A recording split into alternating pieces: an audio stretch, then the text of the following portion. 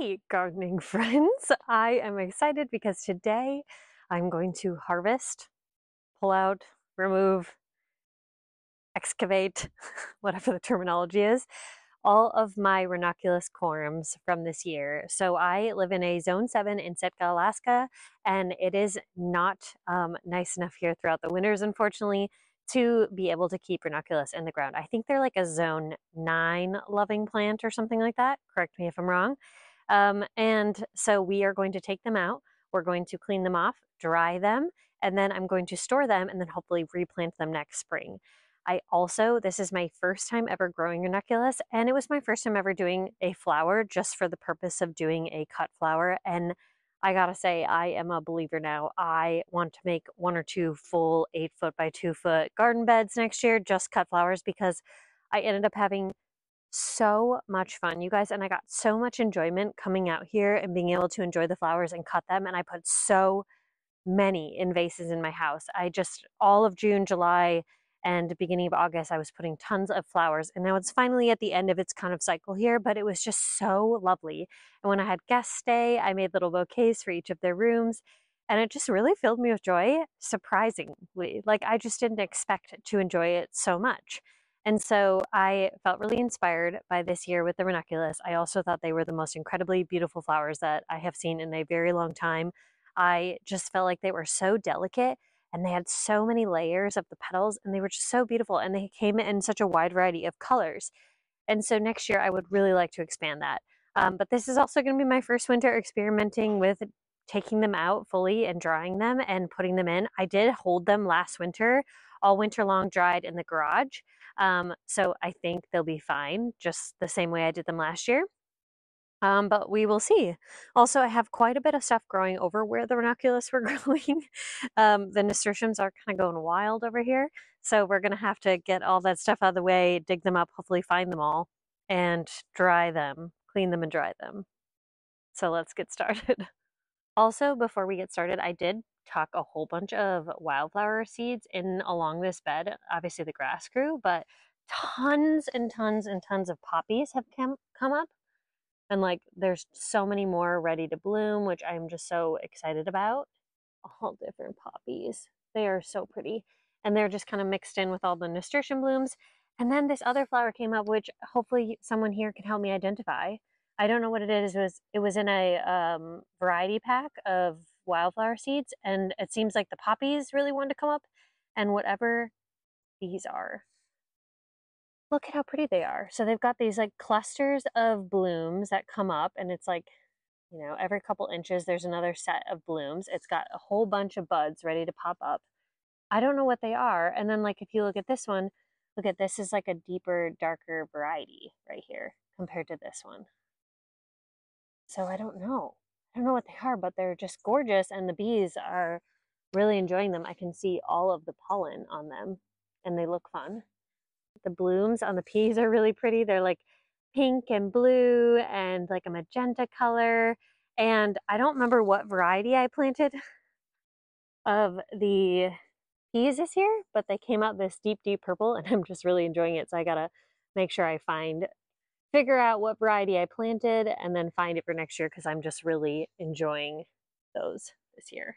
So this is where I planted the ranunculus. They were in this entire corner from like basically the hoop over. But then I had some ranunculus seeds, or I had some nasturtium seeds that kind of just like took over. And now they're trailing down everywhere.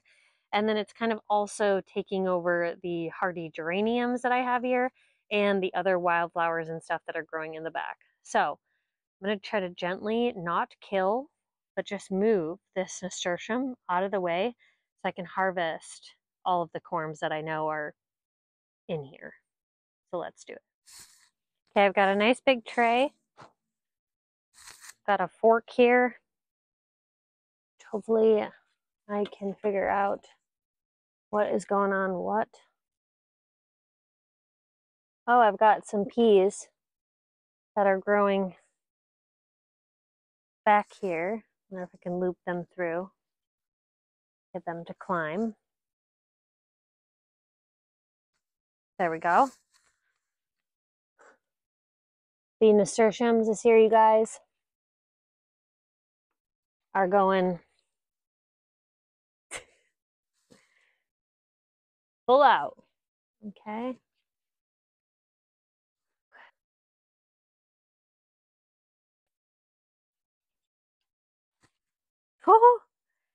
Okay, I don't know exactly how many corms I planted, you guys, but they should also be creating more of them, which is definitely what it looks like is happening.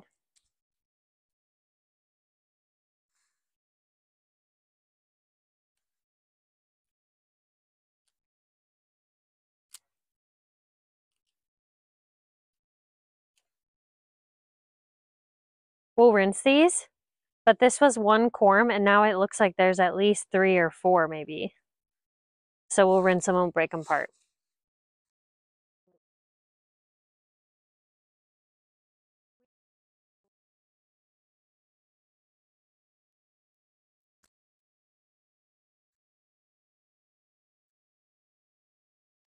Okay, so this is what I pulled.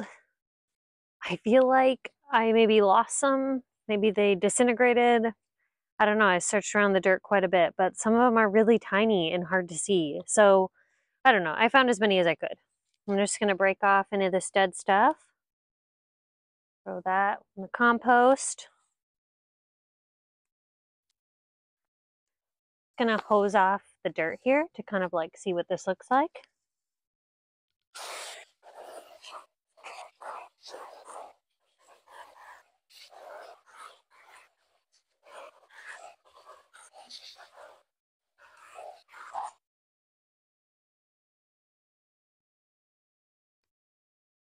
Sorry, worms.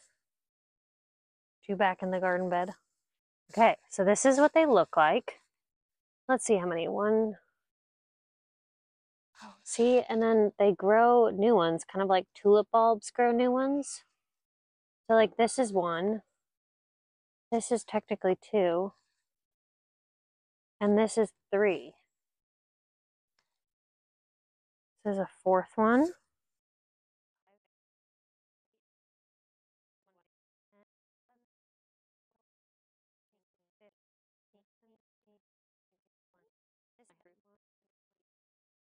Four, 25, 26, 27, 28. Little baby ones, but still they count. Oh, this is a big one.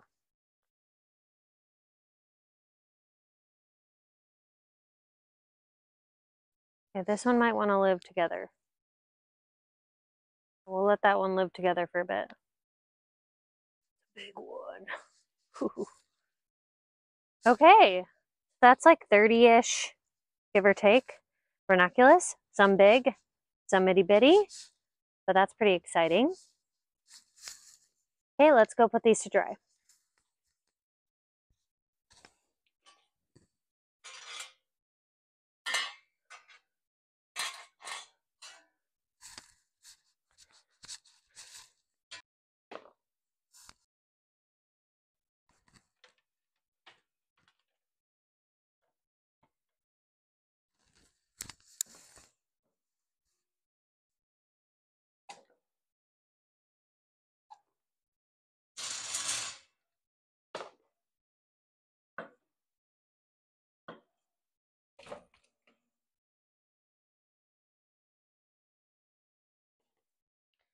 Okay, so this is our makeshift drying rack in this tray, which has, good airflow coming through. I just put them on some plant stands, hook up a little fan, get it blowing on them, and then we'll just let these dry for the next week or 2 or however long it takes until they're dried out, and then we'll be able to store them. And I'm just going to store them in a paper bag in the garage. And our garage is not heated, so it's kind of whatever temperature it is outside. But they did really fine. They did perfectly fine here last winter, so I think it'll be perfectly fine this year. Who's to say that anything will change? So first ranunculus harvest from the garden, which was super exciting. So that was a really quick, simple project, and I think I'm just going to leave that for the day.